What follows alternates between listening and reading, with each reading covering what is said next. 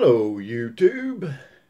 Today we're going to talk about where to find, open, and test laptop batteries.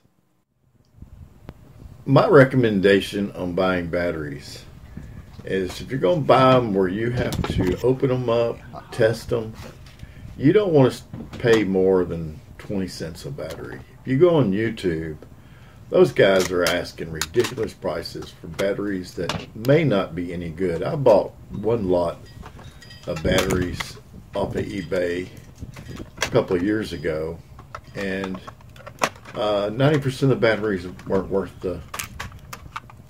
my time. And of course, I want batteries that will test above 2 amps.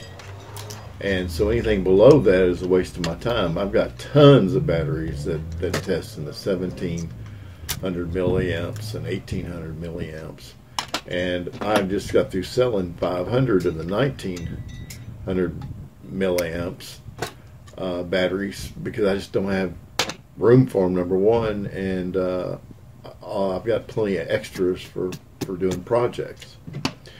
But for my van, I want batteries that test almost new or new. And where can you find these batteries? Well, let me tell you a story. One day I went to the Batteries Plus store to take some bad batteries I had to get rid of them. And while I was there, I noticed a van pull up. And the guy got out and he opened up the back of the van, and it was full of laptop batteries that they were going to turn into the recycler there. Batteries Plus is a recycler, and that's where I take all my bad batteries.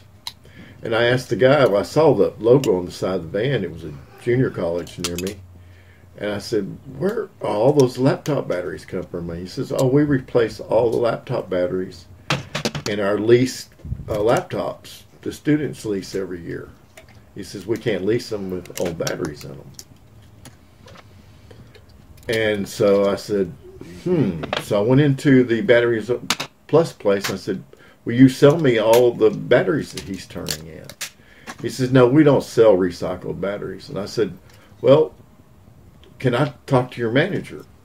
And he gave me his number, and the manager wasn't there, of course. So I give the manager a call, and I leave a message. And then next day, the manager called me back, and I told him I was interested in getting all those batteries. That truck had dropped off 300 of these batteries. And inside each of the batteries, there's 12 batteries.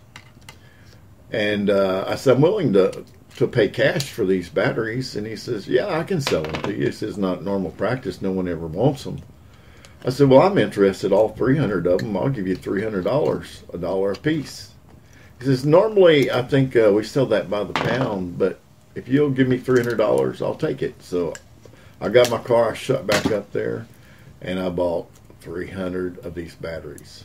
So there's 12 batteries inside each one of these laptop batteries. So that's 3,200 batteries I bought all at once for $300.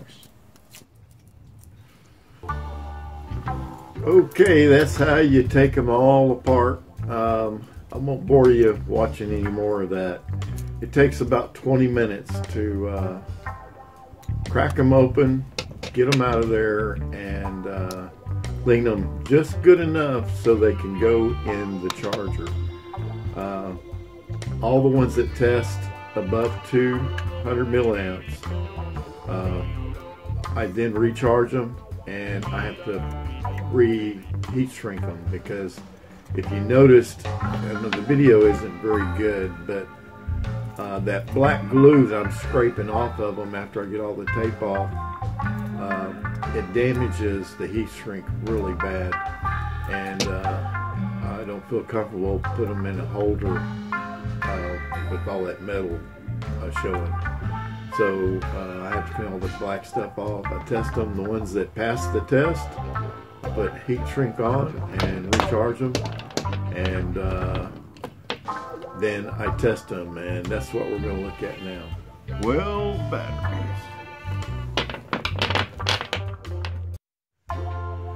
Here you're looking at a charging station that I built, and all it is plastic construction material that I've glued the holders and the chips on. These chips are the TP4056 chips. I'll try to leave a link to these chips online. They're very inexpensive. These require 5 volts in, and they manage the charge for each of the individual cells. The power supply is an old computer power supply. There are 3 outs on these old power supplies, and even the new ones. There's a 3.5 volt, a 5 volt, and a 12.3 volt. On the red wires coming out of the power supply is the 5 volt, and that's what these chips need. You just connect it up. This power supply is in 300 watt, so at 5 volts it'll put out about 20 amps. It can power 20 of these cells.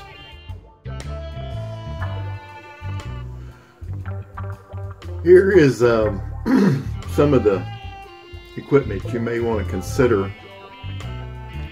The chips down below, you see they're only $1.86 per 10, so and these are free shipping.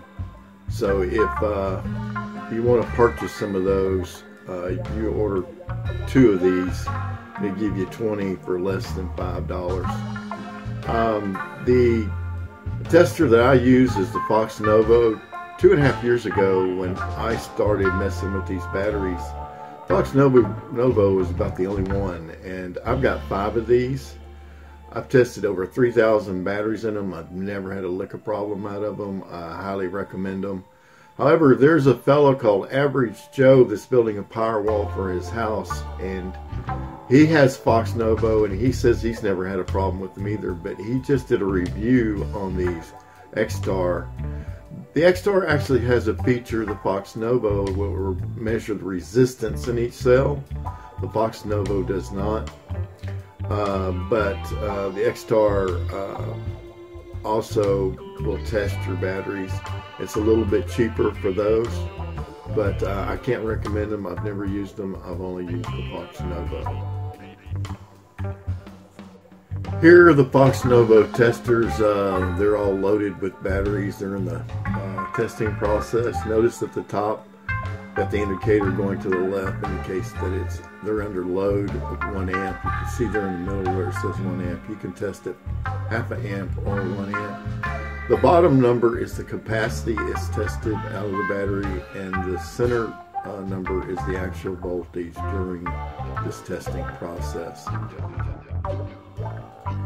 When the charging process is over, they actually charge the batteries all the way back up, and if you'll notice on the bottom, it retains the total capacity of the previous test. So when you go before you pull them out, I just take one out at a time and put the capacity on the battery itself, so I always know what each battery tests. These all tested really nice. They tested between 2000 to 22. So this was a really good batch of batteries out of this last pack that I tore apart.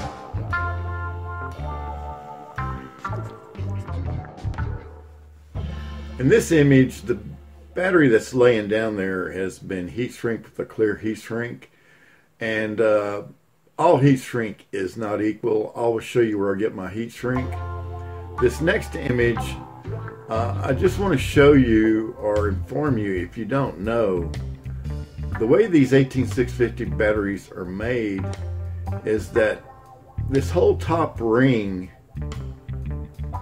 on the outside is ground, and the only positive part of this battery is this node that sticks up and down to where it seals in. When these batteries start getting a higher resistance and they start getting some heat and expanding, they blow a seal. And I've had batteries that I've tested good, and then I pull the gasket off and I find corrosion around here. That indicates that the seal has busted, and these batteries are spewing chemical out of it.